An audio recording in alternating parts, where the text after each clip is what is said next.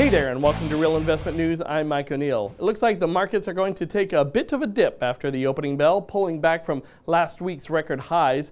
Dow futures are down 49. Futures for the S&P and NASDAQ are actually down about 1/4% each. Investors are actually getting prepared for what is going to be a busy week. Tech industry heavyweights, Apple, Amazon, Facebook, Microsoft, Alphabet, they're all going to be releasing their earnings reports this week. Now, overseas, the big three markets in Asia all closed down. The Shanghai Composite dropped the most, of just a little shy of 1%. Nikkei was only down about 1/100 of a percentage point, so not a lot of movement there. Some of the big headlines that we are tracking: the latest round of NAFTA talks wrapped up today.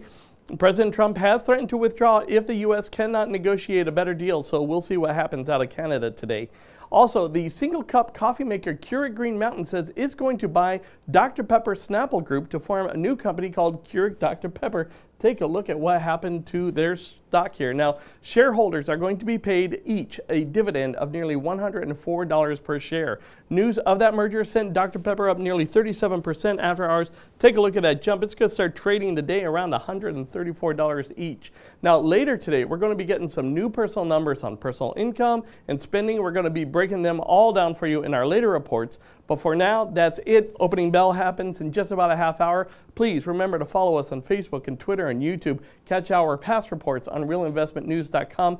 A lot of good in-depth stuff there that you want to check out. I'm Mike O'Neill, and we will see you again in a couple of hours.